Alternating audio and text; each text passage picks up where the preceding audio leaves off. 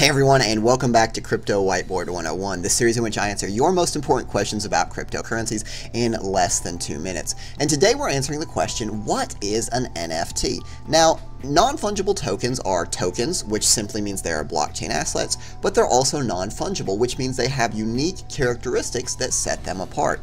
So the vast majority of cryptocurrencies, and even cash that you're familiar with, is fungible. So Bitcoin, for example, there is one price for Bitcoin. Think of it as a store of value. It's a means of payment, right? If I lend my friend Steve $10 and he pays me back $10, I don't care that it's the exact same $10 bill, just because any other $10 bill will work just as fine.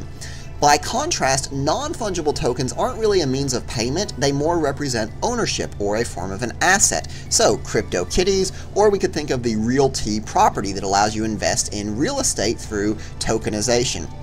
To give you an example of this, let's suppose that I lend my friend the Cryptmancer Splinterlands card, right? Now this is a very powerful card, very rare and very valuable, but he pays me back with a Biceratops. Now, even though he's giving me back a card, there is inherent differences between these two cards that is going to make me very upset that I got back a less valuable card. This is the difference between fungible and non-fungible tokens, right? So Bitcoin would be a fungible token on the blockchain, whereas a trading card would be a non-fungible token. Any Bitcoin is just as good as any other Bitcoin, whereas any Splinterlands card is not just as good as any other Splinterland card.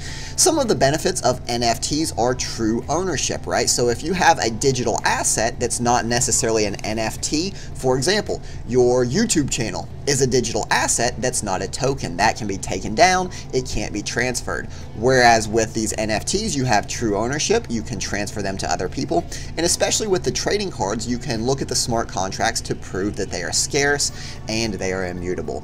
In summary, that's a quick overview of NFTs. I hope you found the video useful. Thanks for watching, and I'll see you next time.